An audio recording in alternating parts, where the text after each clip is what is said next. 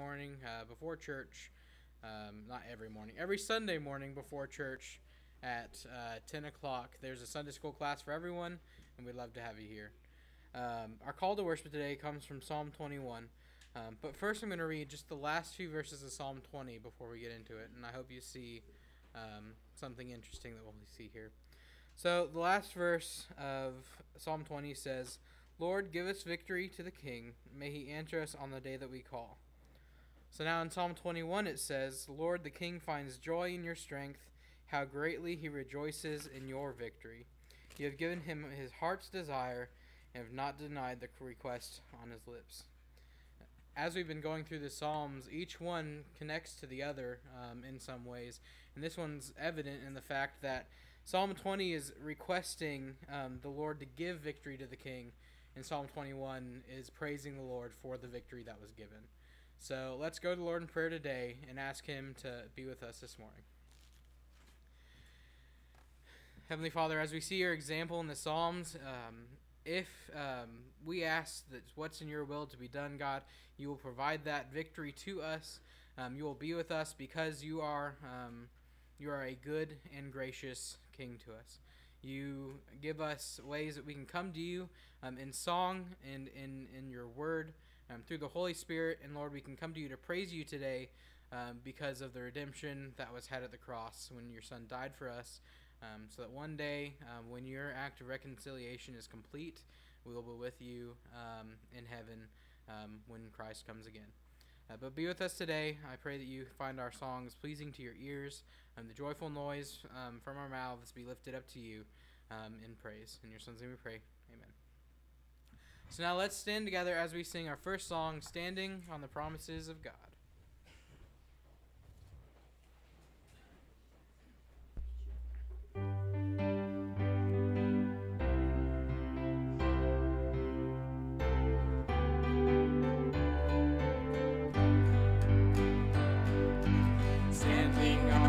Promises of Christ my King, through eternal ages let his praises sing. Glory and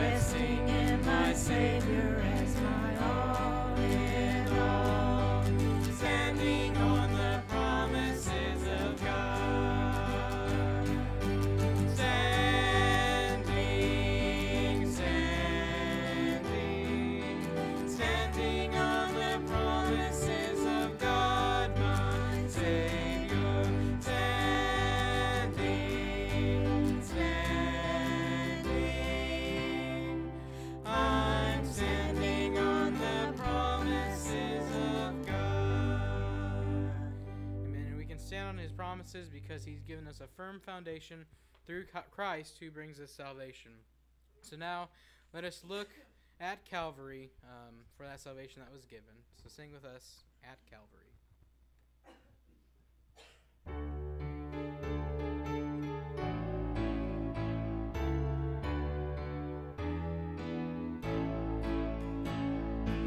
Years I spent in vanity and pride, caring not my Lord was crucified, knowing not it was for me He died on Calvary.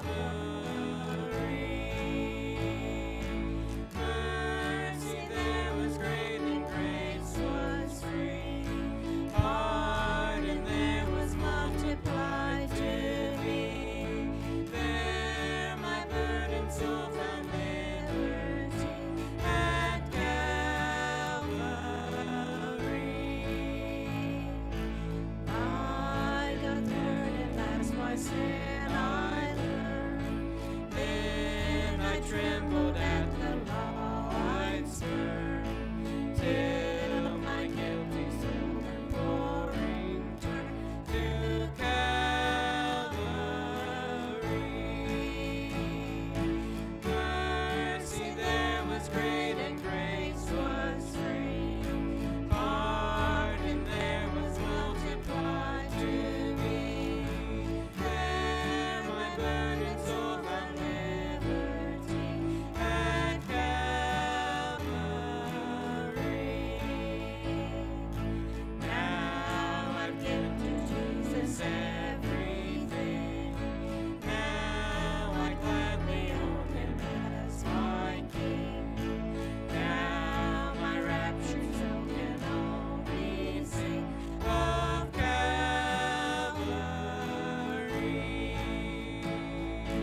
Mercy there was great and grace was free, pardon there was multiplied to me.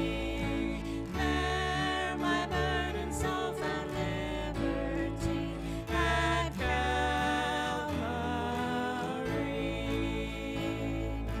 Oh, the love that grew salvation's plan. Oh, the grace that brought it down to man.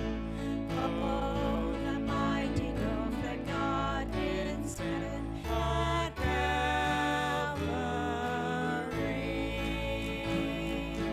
Mercy there was great and grace was free, pardon there was multiplied to me. There my burdened soul found liberty at Calvary. You may be seated. Brother Kenny Griffin, would you pray over the offering? Lord, thank you for another fine day today, and this opportunity we have to come listen to your word and study your word. And Lord, the opportunity we have to give back to you. Lord, take that what we give to you and use it the way it needs to be done.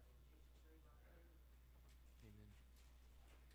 Now at Calvary, mercy was great and grace was free, and so we're beckoned to run to Him for the forgiveness of our sins. So now let us sing, Come Ye Sinners.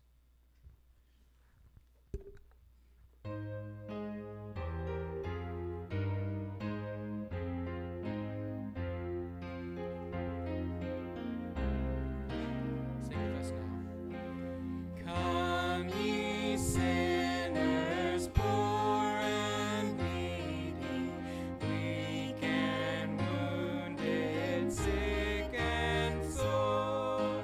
Jesus ready stands to save you.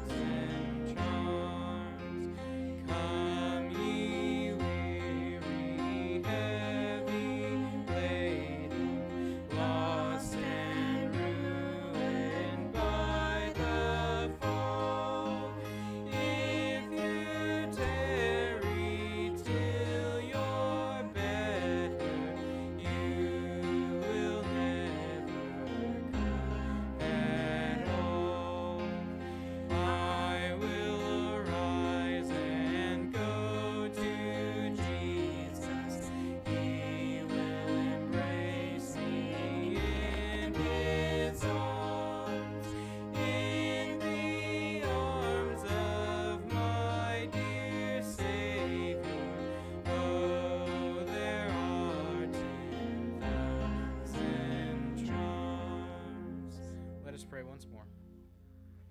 Heavenly Father, as we turn to your word, I pray that you ring true in our hearts through the Holy Spirit, the word that's brought. You will reveal what your writers through the Holy Spirit had written so long ago that still applies today to our hearts, and be with Brother Travis as he brings the message. In your son's name we pray.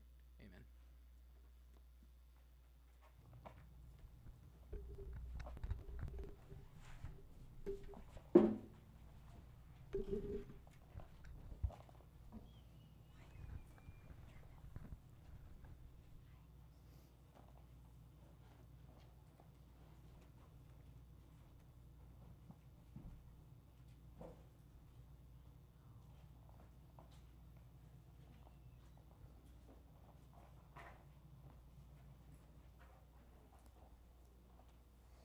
Before we begin, I want to pray again before we proceed forward. So let's pray. Lord, I know we just come to you in prayer, but we're thankful that we have that privilege, and you've given us the opportunity to come. And Lord, before we begin this morning, I just want to thank you for those who have led worship this morning. Lord, thank you for leading Micah into my life, Lord, and you've given him the ability to exercise his spiritual gift and leading us through song. And Lord, thank you for Miss Angela and Miss Cynthia, everybody that participated this morning. Lord, thank you for them and allowing them to use their spiritual gift to build us up as a congregation. Lord, we understand as we go forward that you've prepared a spiritual meal this week, and Lord, you've placed it inside my heart, and I pray that, Lord, as I seek to serve this spiritual meal this morning, I pray that I wouldn't drop the plate. Lord, as I present your word, I pray that this spiritual meal would come forward in a fresh, hot way in which we can enjoy this meal, we can internalize it, and it can bring about strength for the rest of this week. Lord, I thank you that we have come this far in 1 Thessalonians, and I pray that you continue to use this study to build us up and encourage us and point out any way in which we're being rebellious to you, not only as individuals, but also as a church. Lord, I ask that you would use our time this morning. Help us to understand we're never going to get this time back. Help us to be proactive and really paying attention this morning and use the most of our time. Lord, help us to stay focused, and please help us not to become distracted by lesser things. It's in Jesus' name that we pray. Amen. Church family, if you will, turn in your Bibles with me to 1 Thessalonians chapter number 5. And as you start turning to 1 Thessalonians 5, you can remain seated. You'll notice that once you finally get there to 1 Thessalonians 5, we're coming to the end of our study here in 1 Thessalonians. And I'm hoping within the next few weeks that we'll finish up our study in 1 Thessalonians and then transition to a different letter in which the Lord is going to reveal to us then. But this morning, if you've been studying 1 Thessalonians with us, you'll understand that over the past couple of weeks, the Lord has, through the Apostle Paul, given us a lot of responsibilities. He's given us a lot of duties that we as sheep and also as shepherds are to uphold. I mean, there's just a lot that the Lord's told us we need to do. And so the Apostle Paul uses this last part of his letter to help us to understand that all of these commands, all of these responsibilities can take place only through the source in which God provides. So all the last few weeks you could have been here and you've listened and you may have felt overwhelmed, like how am I going to be able to do this? I don't understand how I can keep these responsibilities. I just don't understand how. So then, if you're in your Bible in 1 Thessalonians, look at verses 23 and 24, because Apostle Paul's going to show us how we can uphold these responsibilities. The Bible says in 1 Thessalonians chapter number 5, begin reading verse number 23, the Bible says, "Now may the God of peace himself sanctify you completely, and may your whole spirit and soul and body be kept blameless at the coming of our Lord Jesus Christ." And verse number 24 says this, "He who calls you is faithful, he will surely do it." So here in these verses, just these two verses, Paul describes to us how we can keep all of those responsibilities that we've talked about in previous weeks. There's only one way that all this can be done, and that's through God. The Lord who, in verse number 23, tells us that He's the one that sanctifies us. He's the one that works within the life of the obedient Christian. So let me just summarize before we go on. The rest of our time this morning, we're going to be talking about sanctification. Now, that's a big word, and it's okay if you're here this morning and you don't understand what it means. Because Lord willing, by the time we're done today, unless the Lord comes back, hopefully by the time we're done this morning, you're going to be able, as a listener of the sermon here this morning, we're going to be able to understand what sanctification is. We're going to understand what God is doing in the life of a believer to make them look more like Christ. That's our goal this morning, to define and to discover what biblical sanctification looks like. So Paul in verses 23 and 24 is going to reveal the essential elements of sanctification. So let's start. Point number one this morning is this. We're going to talk about sanctification's nature. We're going to talk about sanctification's source and the extent of sanctification. This is on your screen if you're taking notes. So let's bullet down. Look in verse number 23 at the first part. The Bible says this, "Now may the God of peace Himself sanctify you completely." So here's the question. What is sanctification? What does that word even mean? You've probably heard preachers for years and years talk about it, but what is it? What is sanctification? What does it mean? To sanctify means to set apart. Sanctify means to separate from sin to holiness. What does it mean to sanctify? To set something apart from sin and to holiness. So sanctification means, what is it? It's the ongoing process in which God Himself removes sin. It sets believers apart from sin and moves them towards holiness. All right, so we're going to talk about this more here in just a second, but in our study in 1 Thessalonians, we've actually talked about sanctification a little bit back in chapter 3. If you've got your Bible this morning, turn back to chapter 3 and let's see what Paul's already said about sanctification. Back in chapter 3, verse number 11, Paul says this. He says, "Now may our God and Father Himself and our Lord Jesus direct our way to you. And may the Lord make you increase and abound in love for one another and for all, as we do for you." Verse 13. "So that He may establish your hearts blameless in holiness before our God and Father at the coming of our Lord Jesus with all His saints." So he's briefly talked about sanctification, but we need to dig deeper. What is sanctification? Now this word here, to sanctify, isn't something that we just find in the New Testament. The process in which God sets something apart from sin and to holiness goes actually all the way back to the Old Testament.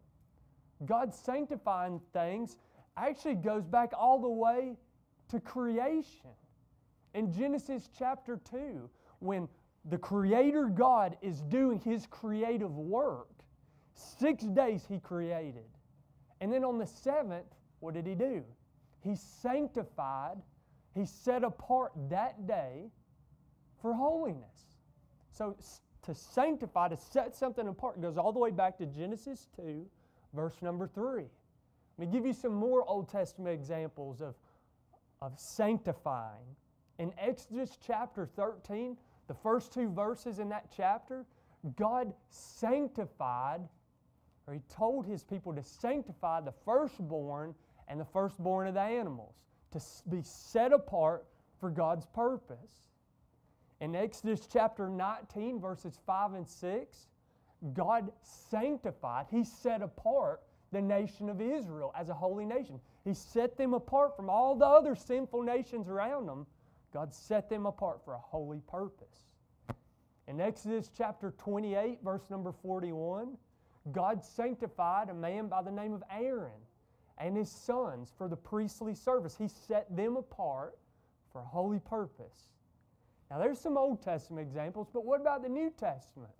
Do we have other examples of God setting apart, of God sanctifying people? We do. So for example, Luke chapter 1, verse number 13, God set apart for a special purpose a man by the name of John the Baptist to be the forerunner of Jesus Christ. Matthew chapter 1, verses 20 through 23, God set apart the Messiah, His Son, for the work of redemption. So you guys get the point. I've given you a bunch of examples. Old and New Testament is full of God setting apart people, God setting apart things from sin. And then He moves them towards holiness. But what about us? What about the believer that's here this morning? How does God work in sanctification within Mr. Greg's life, or Emily's life, or my life, or Forrest's life? How is that played out within the life of a believer? Now, I want to share with you this morning something I think will bring about clarity. 3 elements of sanctification within the believer's life. So, within our life, how has God set us apart? How has God sanctified us, past, present, and future? The first is this, and I hope I put these on your notes. Yeah. Number 1 is positional sanctification. In the life of a believer, this was past. This happened whenever you turned from sin itself and turned to Christ in faith. Positionally, you were sanctified in the past as a believer. Now, God affected at that time each saved believer.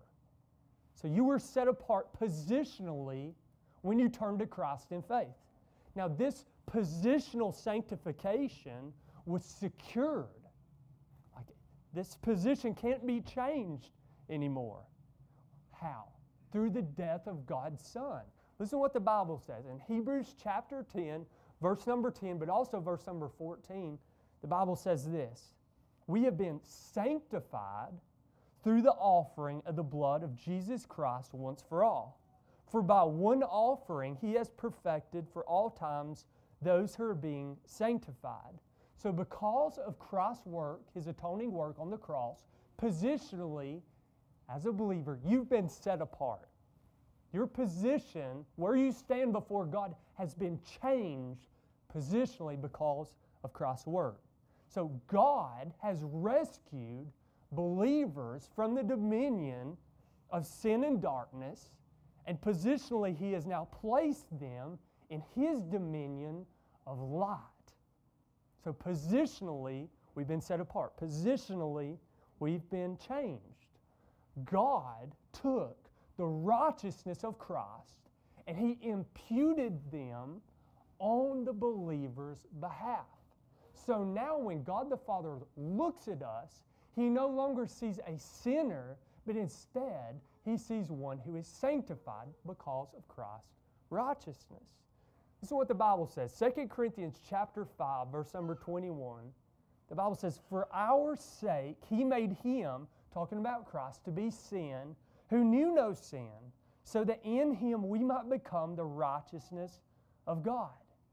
So the first basic element of what happens in our lives as a believer in sanctification is positional sanctification. Positionally, we're now different. How we stand before God is different. Now let me reveal to you the second element of sanctification, and that is ultimate sanctification. So we just talked about positional sanctification. That's in the past. Now we're talking about ultimate sanctification, which is in the future. In the future, as a believer, you will be ultimately sanctified. Now, what does that even mean? This takes place when God makes believers sinless in body and in spirit forever. Man, that sounds good, right? Listen to what the Bible says. And I'm going to explain this more. Philippians chapter 3, verses 20 and 21 says, for our citizenship is in heaven, from which we also eagerly wait for a Savior, the Lord Jesus Christ, who will transform the body of our humble state into conformity with the body of His glory. So ultimate sanctification takes place in the future. That's when our new nature will meet our new body, our glorified body. That's ultimate sanctification. So there's the first two elements of sanctification. Now we need to talk about one that's happening right now. So we talked about what's happened in the past. We're talking about what's in the future. But what about us now? How's the Lord changing our heart now? Our third element is experiential sanctification, what we're experiencing right now. This involves our present Christian living. It involves what you're doing right now, whether you're thinking about what's burning in the crock pot or if you're really engaged. This is experiential sanctification. This is the process which believers strive for through the Holy Spirit's power to be conformed into the image of Christ. Paul summed all this up in 2 Corinthians 3:18. He says this, "And we all, with unveiled face, beholding the glory of God, are being transformed into the same image from one degree of glory to another. For this comes from the Lord, who is the Spirit." So, experiential sanctification is the pursuit of holiness. That's what we're doing right now, day to day. So usually in Sunday school, when we use the word sanctification, this is what we're talking about, experiential sanctification. A lot of times we don't even get to those other layers of what happened in the past or the future. So I wanted you guys to get a more robust understanding of what the word even means. This is the process of progressively looking more like Jesus. Let's ask a question. Make sure everybody's awake. Who is the source of sanctification? Who is it that makes us like Christ? Well, ultimately, it is God that enables the progression of looking more like His Son. Zechariah chapter 4, verse number 6 says this, "Not by might or by power, but by my Spirit, says the Lord of hosts." Who is working in your heart right now to make you more like Jesus? The Holy Spirit is. He's the one that gives you that yearning, that hunger, that thirst for righteousness. He's the one that is constantly molding and shaping you, even when you don't want to be molded and shaped. In our stubbornness and in our sin and our pride, the Lord who began a work in you, He's still working. He hasn't given up on you. But I also want us to see there's an inseparable link between human effort and divine power in the process of sanctification. Ultimately and chiefly, it's the Holy Spirit working in our hearts. But there's also a link to us pursuing the Lord. So, as believers, our job in sanctification is this. It's to yield ourselves over to God. It's to pursue holiness on a daily basis. It's reading the Word. It's soaking it up. It's praying. It's exercising the spiritual discipline. Always proceeding forward in dependence on Him. Now, for me, in my simple mind, and I'll be honest, I have a pretty simple mind. My mind is like a coffee pot. All right, you guys tracking with me for a second? I'm not talking about the fancy coffee pots. I'm talking about the one you put the filter in and you dump the coffee and then it's just a regular drip coffee maker. It takes a while for my mind to process like an old-fashioned coffee pot. Sometimes I like to think my mind's like a Keurig, which you just hit the button and it just comes up with a glorious product. It's not like that. Sometimes I forget to put the little cup in. So here, let me explain this for just a second. So, as believers, God's Spirit and His Word's working in our life, but we also put forward effort in sanctification as well. It's hard for us to understand how all this works, but Paul summarized it in a pretty good way when he wrote to the Philippians in Philippians 2, verses 12 through 13. This mind-blowing process of the Spirit working, us working as well. He says this, "So then, my beloved, just as you have always obeyed, not as in my presence only, but now much more in my absence," listen to what he says. This is the human effort side. Work out your salvation with fear and trembling. That's the process of pursuing the Lord. And then he says, for it is God who works in you, both to will and to work for His good pleasure.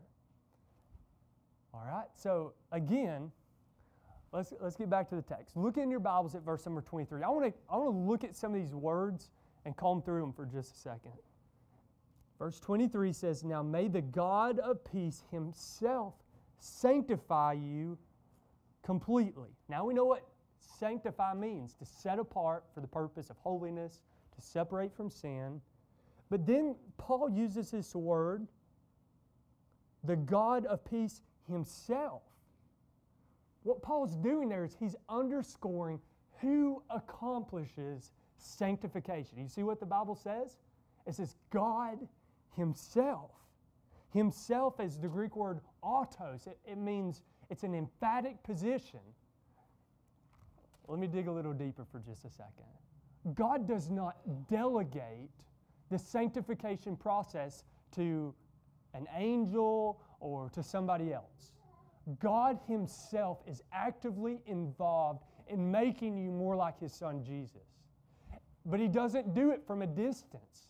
He's actively involved in every intrinsic detail of your life. The good, the bad, the ugly. God uses those things to make you like Jesus. All right, so we've dug in a little bit. We've covered what God Himself means. Now, look again at verse number 23. It goes on to say, now may the God of peace Himself sanctify you. And then notice the word there. It says completely. Some of your translations may say entirely. This word in the Greek, it's only used here once in the New Testament. This word entirely, completely. What does it mean? In the Greek, entirely is a combination of two different words. So the first word, holos, which means whole and complete. The second word it's combined with is telos, which means end and finish. So when you combine these two words together, what Paul was praying for the church at Thessalonica is that God would work completely and wholly in the life of the Thessalonians until the end. That he was praying that God would not leave any part of these church members unaffected by change, by the setting apart from sin and setting to holiness. All right, let's move on to number 2. Our second point here this morning. Notice we see the sanctification of human components.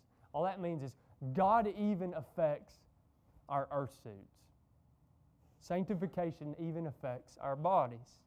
So sanctification doesn't just involve our spirit and our soul, it also affects the body. Look in your Bible at verse number 23. It says, to sanctify you completely, and may your whole spirit and soul and body be kept blameless at the coming of the Lord Jesus Christ.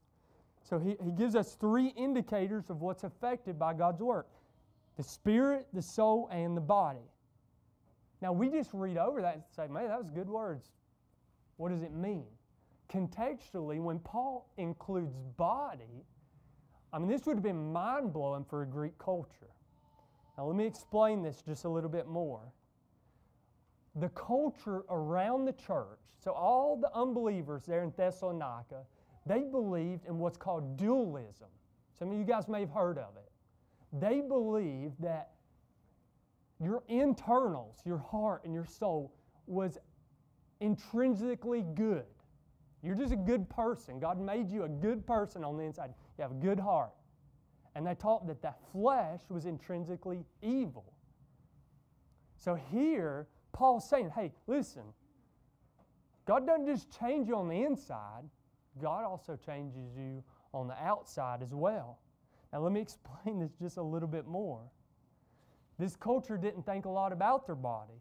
In fact, they dismissed sinful physical behavior. Hey, it's just my body. I can do with it whatever I want. You guys catch the drift so far?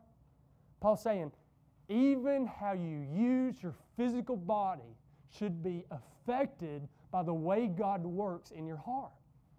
All right? So Paul taught the thinking of the Greek culture was just disgusting. Listen to what he said. 1 Corinthians chapter 6, verses 19 through 20. Paul says, "Do you not know that your body is a temple of the Holy Spirit who is in you, whom you have from God, that you're not your own? For you have been bought with a price. Therefore glorify God in your body." When God sets us apart, when God saved you, guess what? He began this process of working on you. He didn't just work on the inside, He's working on the outside as well, especially your body. Our bodies think and feel and act in response to the holiness of our inner being. So whatever's on the inside causes us to speak or to act. Now this was contrary to culture. People didn't, I don't want to get to my invitation yet, but let me explain this for just a second. Let me apply this. When you become a believer, when Christ changes your heart, that should affect what you do with your body. Do you understand that it should change the way that you eat? It should change your exercise habits. Do you understand that when you become a Christian and God internally works inside of you, you understand your body's not your own anymore? You're to be used to glorify God, even in your body. It means that you're no longer to use your body to gratify yourself, but to serve other people. So again, as Paul is cultivating a good biblical response to sanctification, he talks about how sanctification doesn't just affect our minds, our hearts, it also affects what we do with our bodies. There's a lot more I could add, but we need to go on to our third point. Let's notice also sanctification's goal, and I wrote on your screen culmination. It just means the end result. Where is sanctification headed? Look in your Bible at verse number 23. It says, "And may your whole spirit, soul, and body be kept blameless at the coming of our Lord Jesus Christ."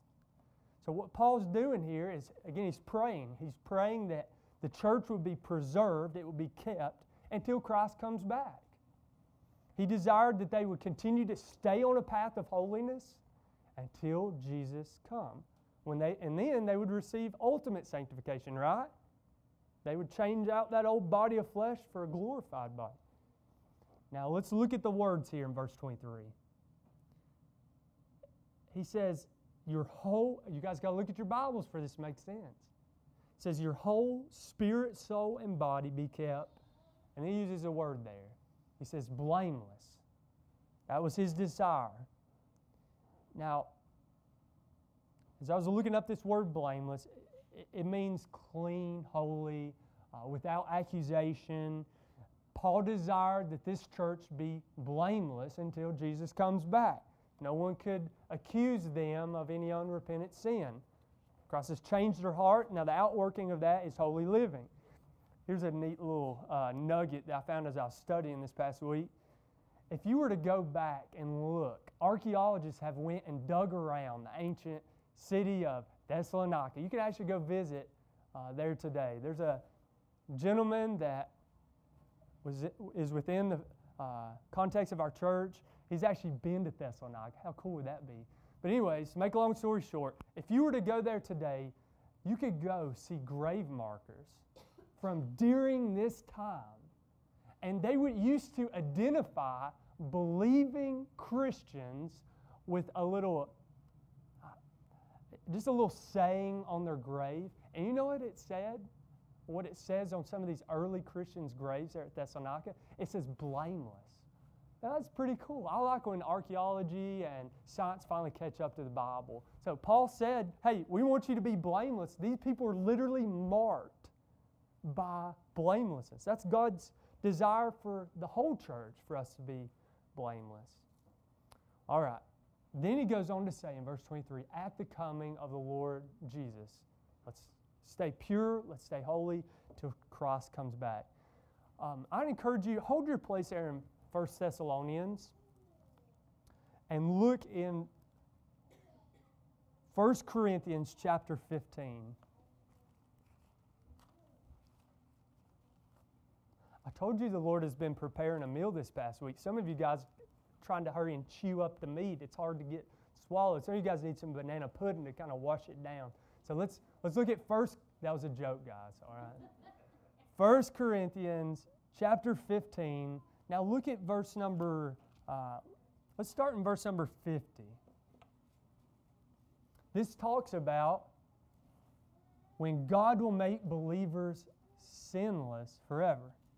1 Corinthians 15, verse number 50, says, I tell you this, brothers, flesh and blood cannot inherit the kingdom of God, nor the perishable inherit the imperishable.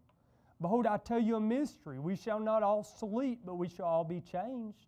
In a moment, in the twinkling of an eye, at the last trumpet, for the trumpet will sound, and the dead will be raised imperishable, and we shall be changed. For the perishable body must put on the imperishable, and this mortal body must be on immortality. Verse 54. But when the perishable puts on the imperishable, then the mortal puts on immorality, and then shall come to pass the saying that is written, death is swallowed up in victory. So let me just summarize that for those that are glazing over. So, to clear this confusion, the coming of the Lord is a reference to the rapture of the church, when God will call up those who believe in Him. So Paul's praying that when Christ comes for believers, He will find them faithfully pursuing holiness until they receive their promised heavenly perfection. So, layman's terms, Paul's praying that we would pursue the Lord, we become like Christ until Jesus comes back. So that's his prayer. Now notice our last point here this morning, number 4, sanctification's final security. This process in which God started in your life, if you've turned from sin, it can't be stopped. God's continuing to work. Look in verse number 24. The Bible says this, He who calls you is faithful. He will surely do it. Paul was confident that God's going to continue to do what He said He's going to do. He started the process. He's not going to stop. Doesn't matter how old you are, God's continuing to work in your heart to make you more like Jesus. You don't just you don't just come to a place in your life where you're done growing spiritually. Listen to this, Philippians 1, verse number 6. I'm about to share an illustration with you, but you need to listen to this verse. And I'm sure of this, that He who began a good work in you will bring it to completion at the day of Jesus Christ. I met a boy one time up at school, and apparently before he became a believer, he had taken some prescriptions that he really probably shouldn't have taken. And he just kind of blacked out. Well, he woke up with a Bible verse tattooed on his back. Only half of the Bible verse. And half of it was this, Philippians 1:6. It said this, bring to completion at the day of Jesus Christ. So here's this unbeliever walking around with half of a Bible verse tattooed on his back. So he started investigating. He started looking around, what Bible verse is this? I'm telling you, I've seen, well, we won't get there.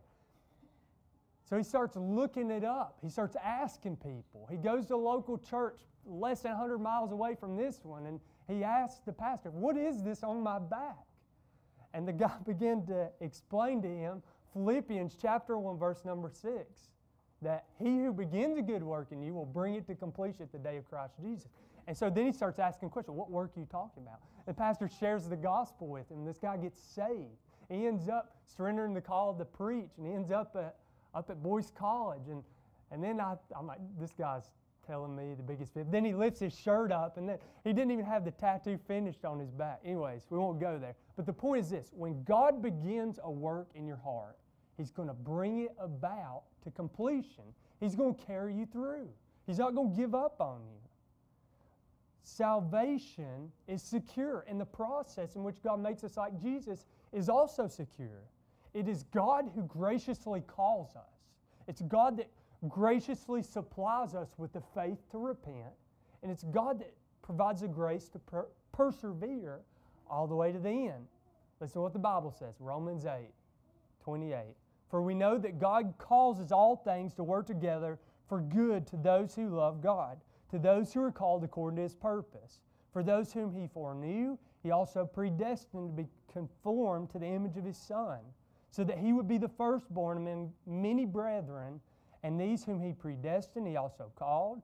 These whom He called, He also justified. And these whom He justified, He also glorified. All right, so I want to head to the landing strip. I want us to be able to land with what we've learned about today. I want us to apply this, and then I want to issue an invitation. So let's apply this first.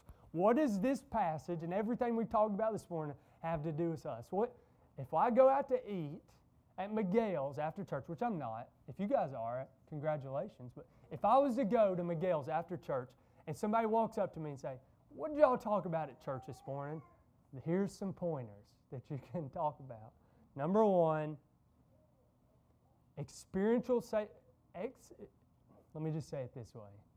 Sanctification in our life is positive and negative. How so? How is sanctification negative? Sanctification is negative because God sets us apart from sin. He removes negatively. He takes away sin from our life. He purges it out. Now, sanctification, you guys need to understand this, does not remove the presence of sin around us. When God started a work in your heart, He didn't just take you out of the world. It's entirely possible when you show up to the job site tomorrow, you're going to be surrounded by sin. God's still working in your heart. He doesn't take you out of it. What He does, instead, He purges the believer of his love for sin. And He begins to decrease sin's frequency within our life. God don't take you out. He takes the love of sin from you. And you start sinning less. That's the negative aspect, which is really positive. But the positive aspect of sanctification is that sanctification takes our old dirty minds and He renews it. He begins to give us new thoughts. He begins to give us new affections, a new desire and a new hunger for righteousness and purity and uprightness. God uses His Word, God uses His Spirit to cultivate both negative and positive change in the believer's life. So that's one point of application. Number one, understand when you show up to work tomorrow, all sin's not going to be eradicated from the job site. People are still going to be cussing and spitting, or I'm just making things up now, but understand God's going to remove your love for sin as you pursue Him with a relationship and through His Word and Spirit. Number two, in application, sanctification mainly takes place in the heart, in the mind, the soul, and in the inner being. Sanctification is not behavior modification. It's not about changing the way you act. Sanctification is about inward change. The problem is not the way you act or what you think. The problem is internal within your heart. Your heart's sinful. Your heart needs to be changed. Peter illustrated this to a bunch of believing women in 1 Peter chapter 3, verses 3 through 4. He said, Your adornment must not be merely external, the braiding of hair, the wearing of gold jewelry, or putting on dressing, but let it be the hidden person of the heart with the imperishable quality of a gentle and quiet spirit, which is precious in the sight of God. So when we talk about sanctification, when we talk about being changed, don't think about just the outside, think about your heart. God's going to change your old nasty, rotten heart. Third point of application, sanctification is an ongoing reality. Sanctification doesn't happen overnight. I'm going to use somebody as an example this morning. Let's use Mr. Eric Barr. Just because I seen his head's glaring, just the way that lights, I'm just kidding. So when Eric Barr was saved, the Lord radically changed his life. Eric Barr is not the same man today as he was when he was first saved. Eric Barr is not going to be the same man that he is in 3 years if the Lord chooses to tarry.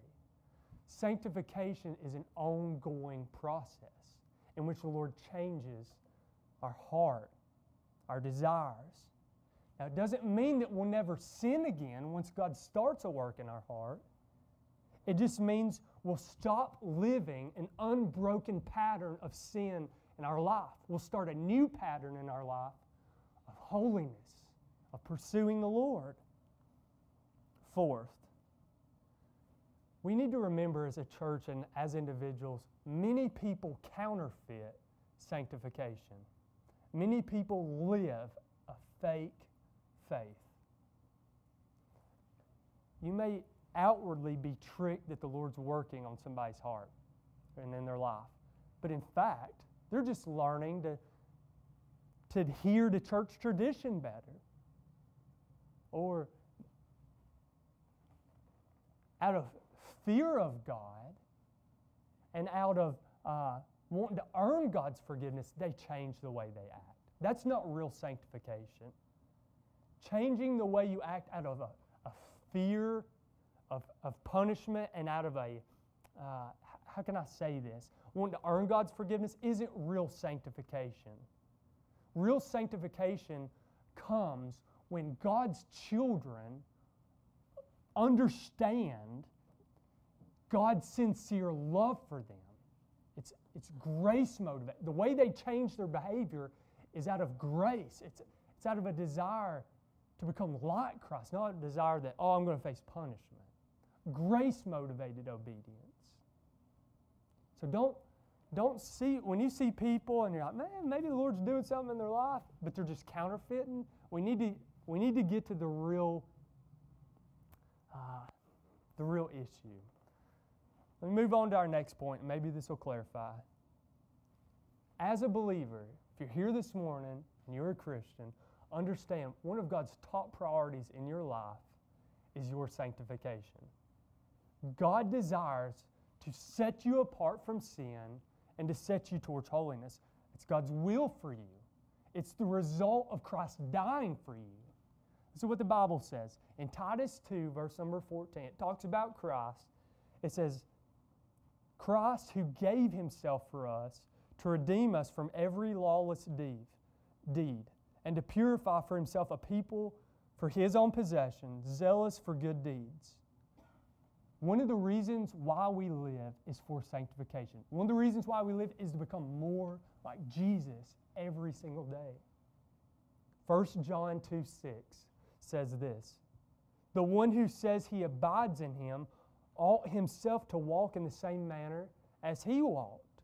So here's the invitation. I've already given you application. Now here's the calling to come. Here's some questions for us to work through in our own heart. First question is this. Has God planted the seeds of righteousness in your heart?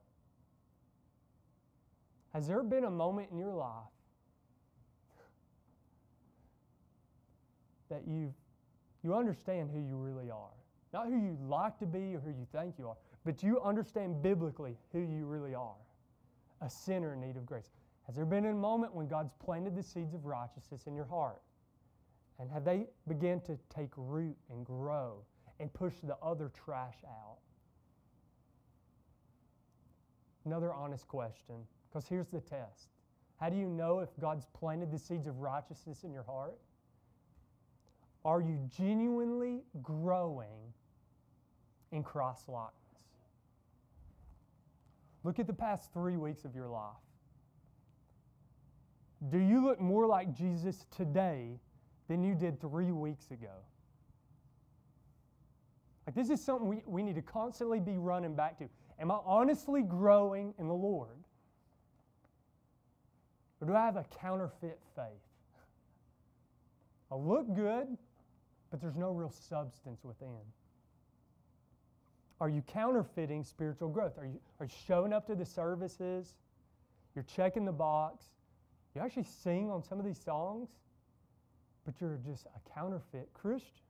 You can't fake God's work in your heart. I want to ask another question because this will help us to understand, are you the real deal or are you fake?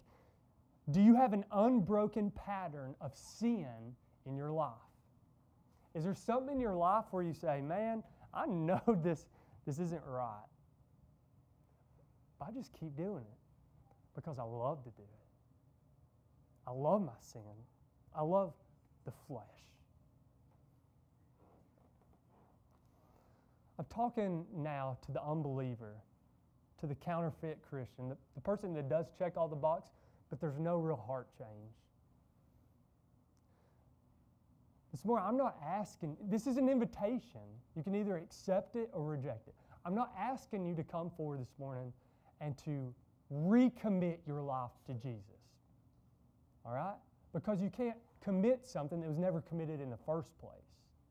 I'm not asking you to come forward and say, Lord, just help me to keep on this self-righteous path in which I can do right things, because you're just going to fail again.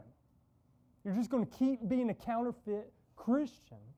What I'm asking for this morning to the counterfeit Christian and to the unbeliever, are you done? Are you tired of your sin? Are you tired of looking like the world? Are you tired of desiring the things that the world desires? Living like the world does. Do you know what the Bible says about the world? 1 John 2:15 says this: do not love the world or the things in the world. If anyone loves the world, the love of the Father is not in him. If you showed up this morning and say, man, I like what the world likes. I like to do what the world does. Heed the words here in 1 John 2:15. The love of the Father is not in him. The problem here this morning, the reason why you're not growing spiritually, the reason why your life is in chaos, let's just say this before we go on. You have a problem. The problem is not your spouse. The reason why you're not growing spiritually is not your spouse's fault. All the problems that you're facing in life is not because of the economy. The reason why you're facing all these problems is not because of your job or the media. The reason why you're not growing is because of you. Nobody likes to be pointed at. But the reason why people are not growing spiritually is because their heart is sick. It's utterly sinful. They have a leper's heart. The reason why people don't grow spiritually is because sin is at the center of their life instead of the Lord. The problem is that your favorite God is you. You're worshiping you and what you want and what you desire, instead of worshiping the only one worthy of our worship. So what is the solution? What's the solution to the person who doesn't look different than they did 3 weeks ago? To the person that just kind of has just fallen off the wagon. They're not even here at church this morning. They couldn't even roll out of bed and show up. What's the solution to the person who's never really seen internal change in their life? The question is this: have you ever been sanctified?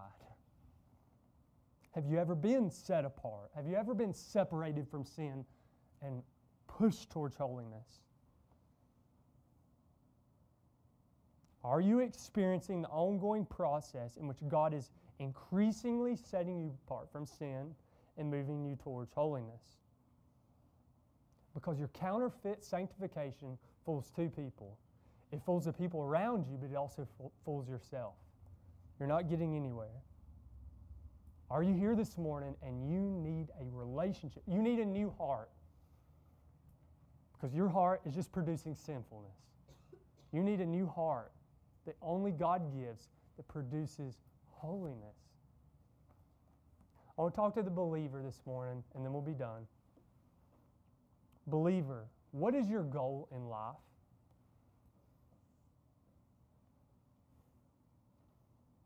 I mean, what are you doing with your life? Is it just to work hard, get a nice house, have a big family, and retire?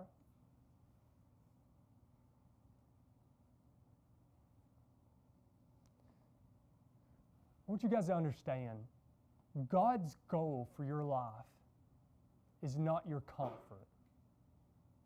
God's goal in your life, biblically, is not your health or your wealth.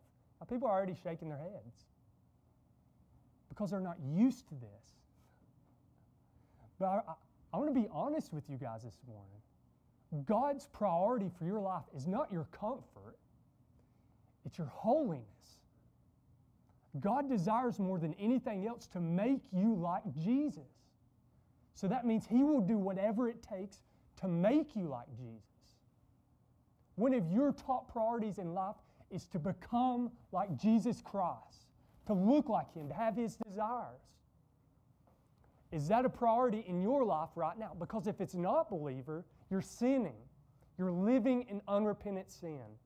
One of your top priorities and goals every single morning is to wake up and to feast with Christ, to get in the Word, to know Him more. And He works through His Word, He works through His Spirit to make you more like Him. Is sanctification a top priority in your life as an individual? But what about your family? I mean, this is super convicting. A top priority in our lives as parents and grandparents and as leaders of the church and Sunday school teachers is to not only introduce our children to Christ, but to help them in every way to become like Christ. Is that a priority in your life, or is this secondary? I invite you to bow your heads and close your eyes. And there's literally nothing else I can add. Now we need to turn our hearts to the Lord and ask Him to reveal to us any sinful, wayward, prideful way that we approached the Word this morning, and ask Him to forgive us. It's simply to repent, to say, Lord, I'm not growing in the way that I should. I don't desire the things that I should. Lord, please help me. I understand I can't do it. I've tried. I'm done. You're going to have to just take over. Just declare that your spiritual bank account is so in the negative. You need Jesus' imputed righteousness on your account. If you're here this morning and Christ has never saved you, then why don't you go ahead and call out to Him and go ahead and fix positionally where you stand before God. It's a simple prayer of faith. Asking the Lord to forgive you. Confessing your need. And crying out to Him. Understanding that He is the only way by which we can be saved. Give Him your whole being, and you won't regret it.